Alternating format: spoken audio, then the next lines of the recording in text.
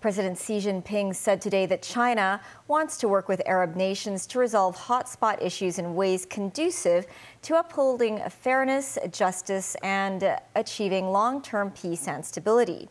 Speaking at the China-Arab States Cooperation Forum in Beijing, Xi highlighted the Gaza crisis, calling for an independent Palestinian state. Tracy Furness has more. As President Xi Jinping opened the China-Arab States Cooperation Forum in Beijing, he reiterated calls for a two-state solution in the conflict between Israel and Hamas.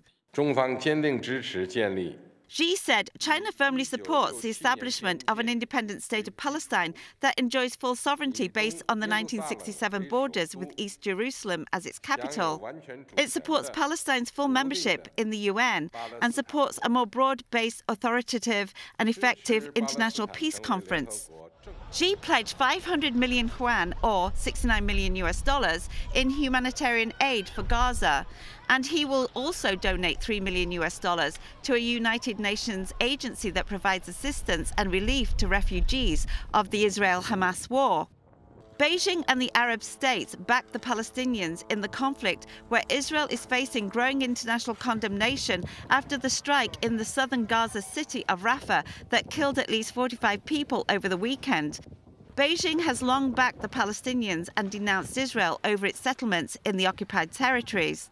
It has not criticized the initial Hamas attack in Israel on October 7th, where 1,200 people were killed. The United States and others called the attack an act of terrorism. China does, however, have growing economic ties with Israel. Besides addressing the war, Xi also called on Arab states to deepen cooperation in areas such as trade, clean energy, space exploration and healthcare. Tracy Furness, TVB News.